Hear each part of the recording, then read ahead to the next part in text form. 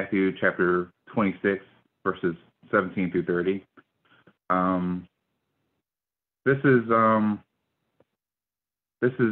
the Last Supper, when Jesus actually meets with the disciples, and we actually get our communion tradition from, in remembrance of him and his sacrifice that he did for us, dying on the cross for our sins.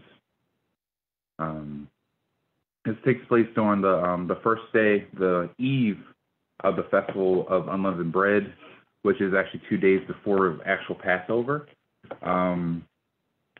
The days worked differently back then. They considered a day when a day started when it got dark outside.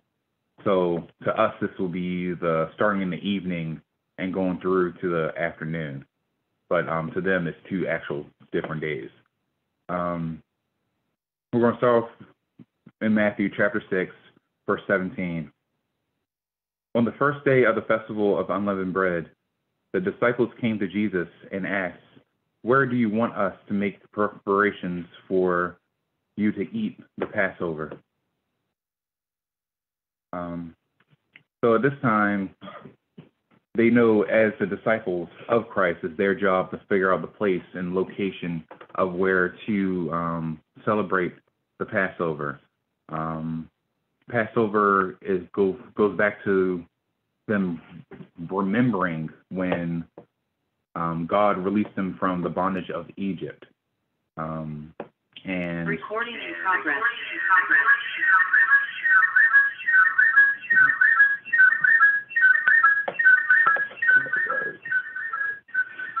So it looks like we can.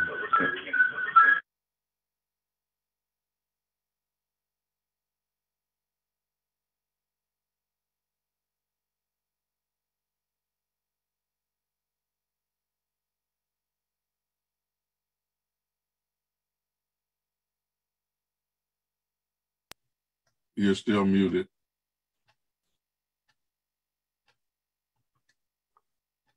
I'm so sorry. Like I said, we got stuff to do. The double steps in the way. And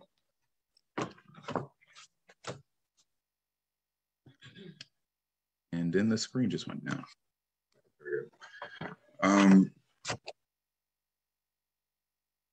So once again, Passover is the day they recognize for when God released them from the bondage of Egypt with the final plague, the test of Egypt, when God told them to put the blood across their doorways. Any house that did not have the blood across the doorways would not be passed over. Their firstborn child would be taken. And that's what the Passover is. They were passed over by the plague because of the blood that was spilled in their behalf. And it's just a reflection of what Christ does for us. And thank God that Jesus took the pain, paid the penance for sin, which is death, for us. We will not die. We have eternal life through him, and only because of him. And that's why Easter is so important, because why his sacrifice was so important. The crucifixion was important, because without the pain, we would not have the glory. And he paid that price for us, because we couldn't even pay the price if we wanted to. Move on to verse 18. He replied, "Go into the city and a certain man and tell him, the teacher says, my anointed time is near. I am going to celebrate the Passover and my disciples at your house." So the disciples did as Jesus had directed them to do in preparation for Passover. When the evening came, Jesus was reclining at the table with the 12, and while they were eating, he said, "Truly I tell you, one of you will betray me." So we know that Jesus sent off two of his disciples to tell this man. They never give the man's name, but in other books, they say that the man was carrying water, which made him recognizable because usually carrying water to the house was the duty of the wife or the woman of the house. So it made that person easily knowledgeable. So they found the man, and the simple fact that the man knew who their master was shows that Jesus was well known in this area, and people during this time, there's still a Jewish community amongst what they call pagans as well, but it was recognized as Jesus as the teacher, and everybody knew him as like the main rabbi of this time period. So just by them saying that our teacher or our master wants to use your house, that person, we don't know their name, they offer their house. They said, okay, go ahead and use my location in preparation for the Passover. Evening came, Jesus was reclining with the 12 at the table. At this time, there were no chairs. When they sat down, they reclined. They usually laid on one arm and ate with the other hand. Laid back and comfortable. If it was me, I've been asleep already, eating at the table. And while they were eating, he said, "Truly, I tell you, one of you will betray me." So this goes to show that Jesus knew well before Judas actually made the deal to sell him out. He knew that he was going to get sold out. But we want to make it clear today that, yes, it was a part of God's plan, but God never tempted Judas to do so. It wasn't his nature. God knows that we're going to sin before we do it, but he doesn't push us towards sin. And that's a big difference. Like every commentary tells me that no matter what, God does not tempt us. And I know for a fact, God, there's no such thing of a good person trying to do a bad thing. A good deity trying to do a bad thing. If they're pure, they're pure. It's pure love, joy, peace. Those are the things that come from Christ. If it doesn't seem right, it's not right. He does give us that internal compass of what's right and wrong for a reason. Verse 22. They were very sad and began to say to him one after another, "Surely you don't mean me, Lord." Jesus replied, "The one who has dipped his hand into the bowl with me will betray me." So this, the dipping of the bowl still doesn't give actual outing of that person. At this point of time, they are eating unleavened bread, and they dip it in a puree of different herbs and fruit and stuff like that, almost like a jelly. And they do unleavened bread because they don't have time for the bread to rise with yeast. It's another reminder of Passover, because with Passover they had to be ready to run as soon as the plague was over. That's why they do the unleavened bread, because it's supposed to be done on the go. The whole meal is supposed to be really fast. Unleavened bread, they're supposed to be fully with their sandals on, rod in hand, pretty much fast food in their day of age. They're supposed to eat and run. That's what the whole ceremony is supposed to be like. Verse 24, the Son of Man will go just as it is written about him. But woe to the man who betrays the Son of Man. it would be better for him if he had not been born. So this is Jesus pretty much warning warning the traitor before he actually before the plan is actually set in full motion. Judas, prior to the dinner, prior to the meeting, had already talked and came up with the amount of money that he was going to get for selling of Jesus.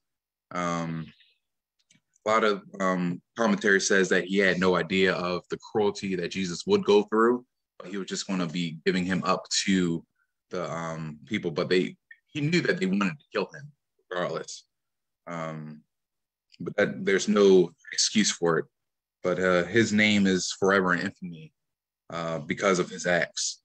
And we know after the fact he does end up taking his own life.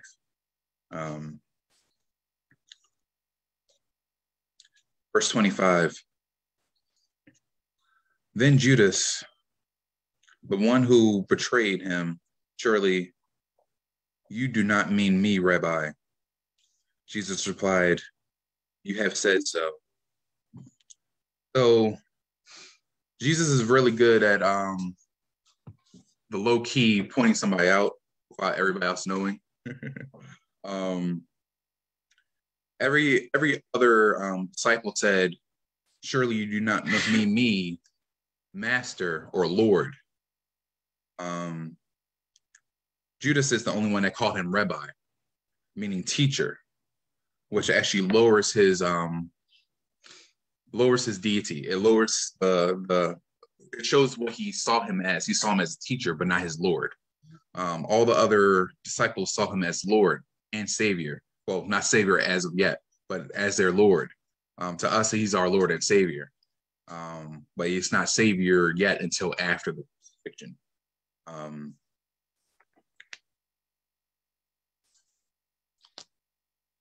Verse 26, while they were eating, Jesus took bread, and when he had given thanks, he broke it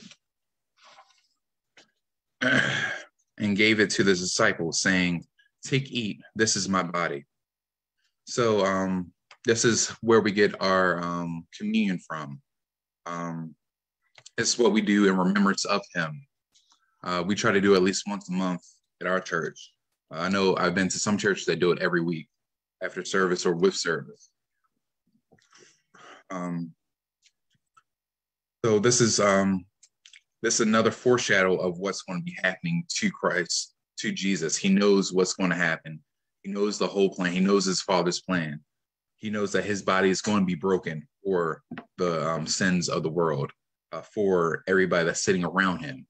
And he's willing to go through that pain and that torture. He's willing to take the pain, pay the price for our sins and everybody's sins, including the ones that don't believe him yet. But once they bend the knee, name him Lord and Savior, they too can receive Savior. They too can receive his gift of salvation and eternal glory. Verse 27, then he took a cup, and when he had given thanks, he gave it to them, saying, drink from it, all you. This is my blood of the covenant, which is poured out for many of the forgiveness of your sins. So a lot of people don't realize this, but Old Testament and New Testament, Testament is another name for covenant. So we can literally break up the Bible in two different covenants instead of calling testament. This is how we started our new covenant with Christ. We're no longer under the curse of the first covenant, which pretty much no man can live up to the 10 Commandments. But now we have the right to give all our sins and lay it on Christ. He pays the price.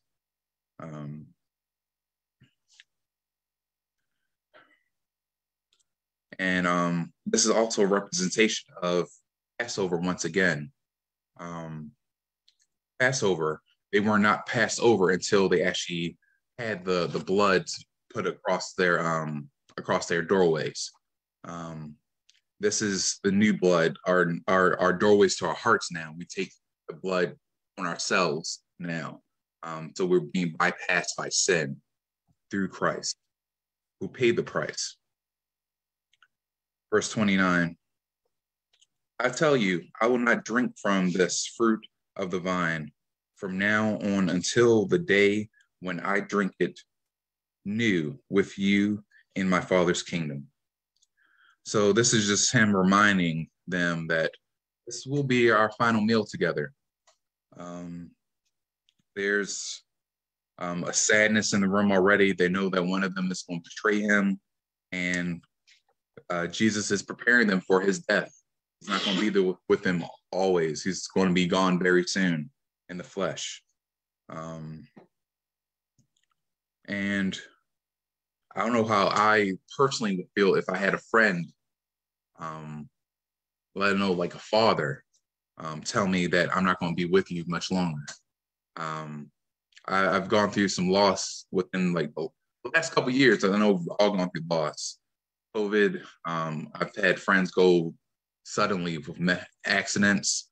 And you just feel like even if you had that notion that you knew they were going to come, that they're going to go faster, loss is never a good thing. And it never feels good to lose somebody. But his disciples don't fully realize at this point that he is going to rise in 3 days. They don't fully know. They don't really get the full revelation of what Jesus has been telling them up to this point. But yeah, he's going to be leaving them. And once again, once he's full flesh, when he comes back after being persecuted, after dying, that's when he'll be able to drink again with them.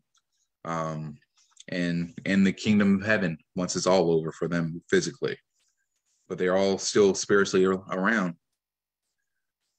And this is the last scripture of the text. When they had sung the hymn, they went out to the Mount of Olives.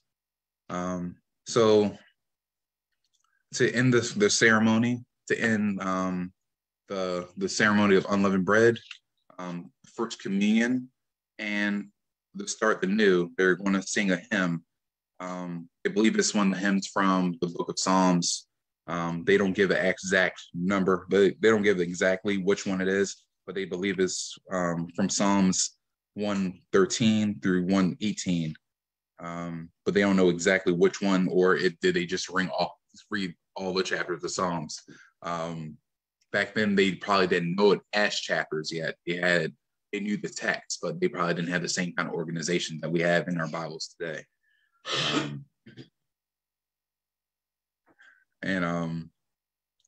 This is just, we need to remember that Christ paid the price for us. He lived life in the flesh. He only took flesh for us. He was born on this side just to die for us on this side. And that's something that we got to take to heart.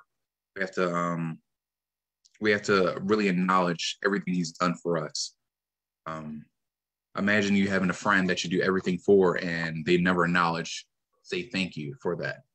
God's done it all for us. Every breath we take is thanks to him. Every step I personally take is thanks to him. Being told I'll never walk again, but now I'm walking and talking every day. And I thank God every day for that. And I'm going to open the floor to anybody that has any questions, concerns, thoughts, worries. Anyone? Amen. Thank you, my brother, for such a wonderful lesson. You pointed out earlier that Jesus, not only did Jesus know what Judas would do, but God knew, and that God didn't tempt him to do it, but God had already taken it into consideration because God knows everything. He already knows what we're going to do way before we do it. So that was already calculated by God that Judas would betray him. Judas had a choice.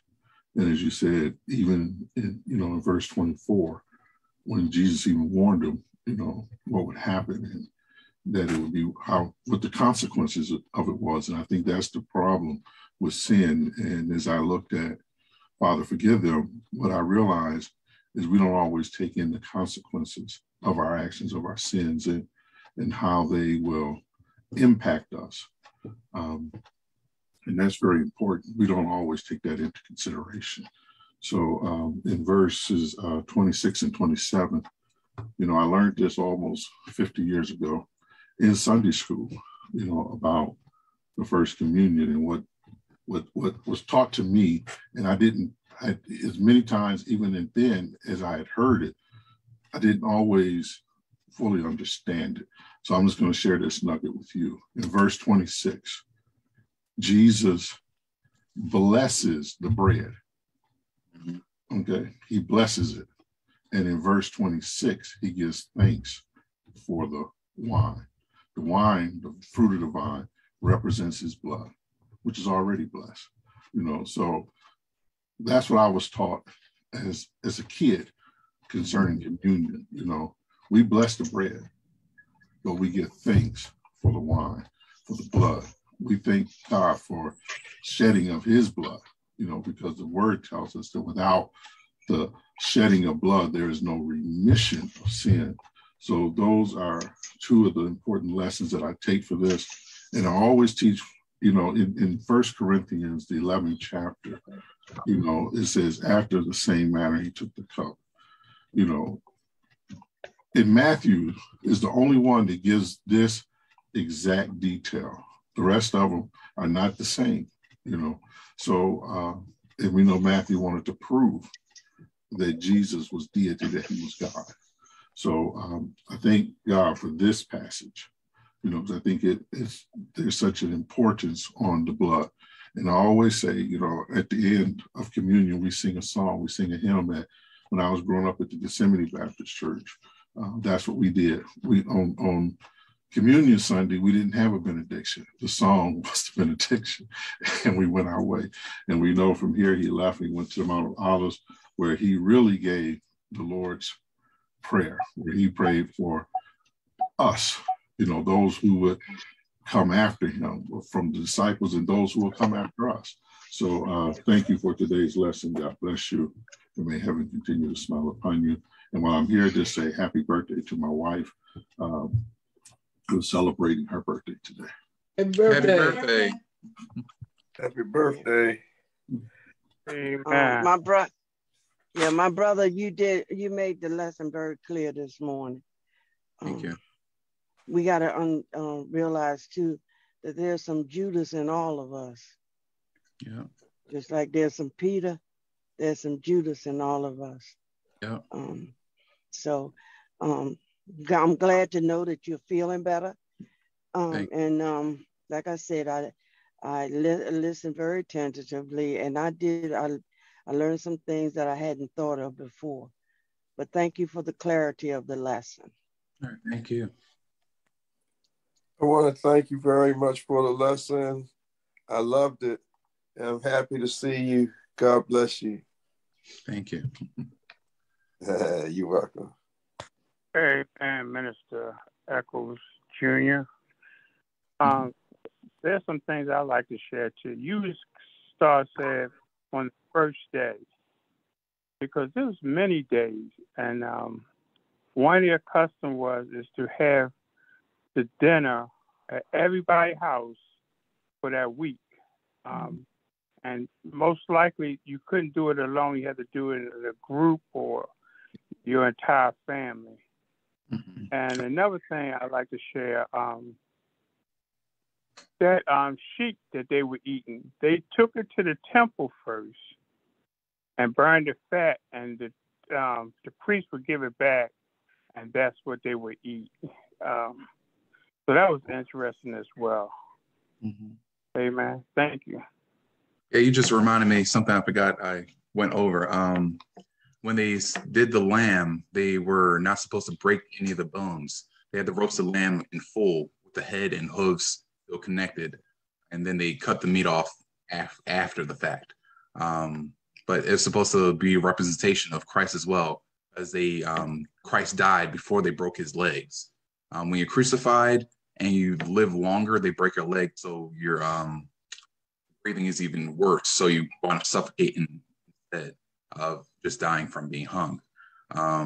Yeah, that's one of the reasons why Jesus died faster on the cross before his legs were broken. In Psalms, I forgot the exact scripture, but it said that the Savior would be killed, would be betrayed, killed, and without a broken bone. And that's also a representation of our final lamb, because you're not supposed to break the bone. It's supposed to be a lamb without a blemish that was killed for our behalf, for their behalf. But now Jesus was the last sacrificial lamb. He passed without a blemish as well. But yeah, thank you for bringing that up.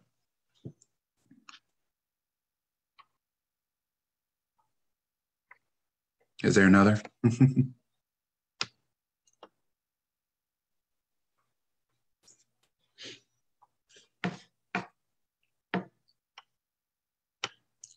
So I'm going ahead and announce next week's lesson, the resurrection of the King. It's the devotional reading is coming from Matthew chapter 28, 1 through 10. The background scripture will be Matthew 27, and then once again, Matthew 28, verses 1 through 10. Our teacher will be Minister Beverly Eckles, the great, the first mother of Fellowship Baptist Church. Kingdom Praise Ministries. And it's been a long day already. But I'm gonna have Pastor Eckles give us our closing prayer. And Minister Eckles, we will take her over to Fellowship. So we'll be happy to have her. So next week, Sister Eckles just report to Fellowship. All right, let us pray. Father, we are grateful for the path that Jesus trod for us. We're grateful heading toward a great time of remembrance of what you've done. We're grateful for the blood that was shed for us. We're grateful, God, for another day. We pray this day, God, you will help our hearts to grasp afresh what it means to be your child and the price that was paid for us. Let us live our lives in the light of that sacrifice you made. Help us, oh God, to represent you well wherever we go. Be glorified through our lives. We thank you for this lesson, reminding us this word, reminding us of all that you've done on our behalf. For this, we give you thanks and praise. And Father, please be with us as we go to our various houses of worship this day. We want you lifted up as we celebrate and we say Hosanna to the King of Kings and Lord of Lords. In Jesus' name we pray. Amen. And this week especially, walk with the King. God bless you. God bless.